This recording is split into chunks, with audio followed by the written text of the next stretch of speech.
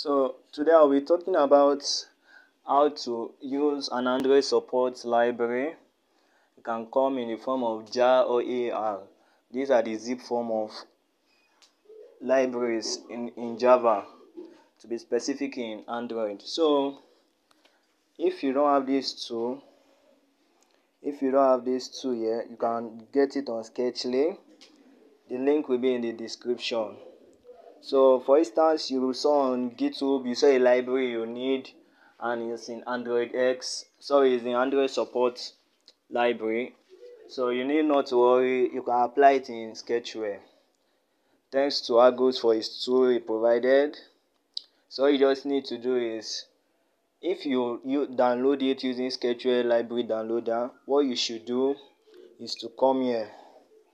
You come to .sketchware, you come to libs, local_libs.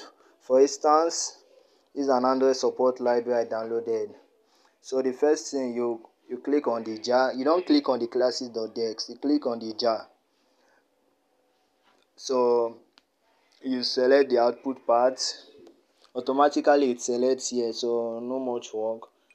So you click on migrate. Mind you, you only check this box only if you want to convert it from androidx to Android support. So if you are not converting it, you need not to do anything here.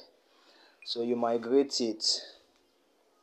So it's migrating all the areas in the jar, all the classes that has anything Android support, in migrating it to androidx classes. So that way you can use the library. So when you have migrated it, you come to the library that was migrated. It's gonna be, so you come to the library, you delete the previous library. You change the name to classes.jar. Then you delete the dex. So using Alma's tool, you locate the library that you have migrated. We're going to manually convert it to dex. Okay, let me be sure. Class implementation 26.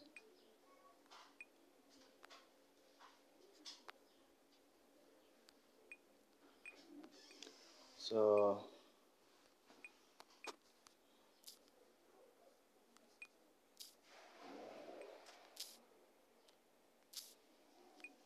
we are converting the dex. Okay, so it has been converted to dex, from jar to dex.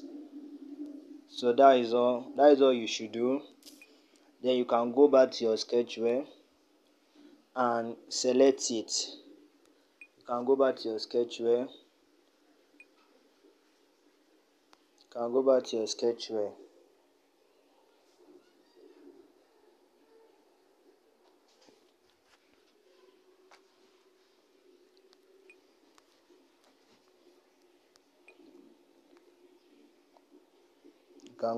select it. So that is all. That is how to use an Android support library in Sketchware.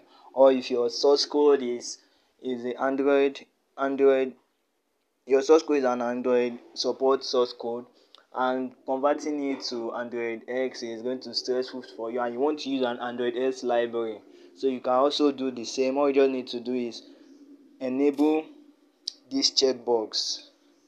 You enable the checkbox. So instead of migrating it to androidx, what it does is it reverses androidx to Android support. So please remember to subscribe. If this video help you, subscribe. And for those who haven't downloaded Sketchware, you are missing out on the great things of being a developer, because I upload exciting source code there which I think you might find interesting. Thank you.